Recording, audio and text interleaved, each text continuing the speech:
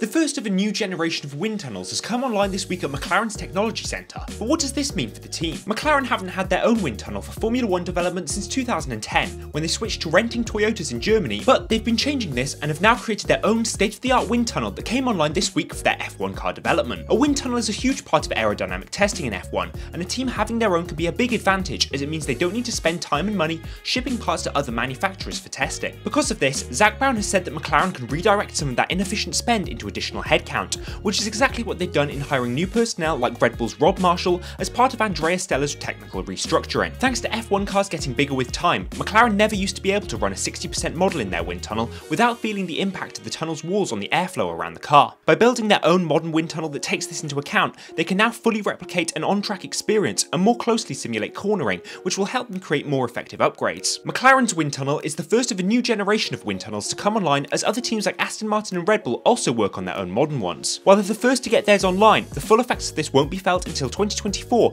as the 2023 car won't go into the wind tunnel. Coupled with their new simulators, new composites facility, and upgrades to their machine shop, this investment in equipment likely means McLaren's upturn in performance isn't going to stop anytime soon. Do you think McLaren can use this equipment to help them fight at the top next year? Let us know in the comments, like this video if you enjoyed it, and subscribe to Apex for more deep dives into the F1 world.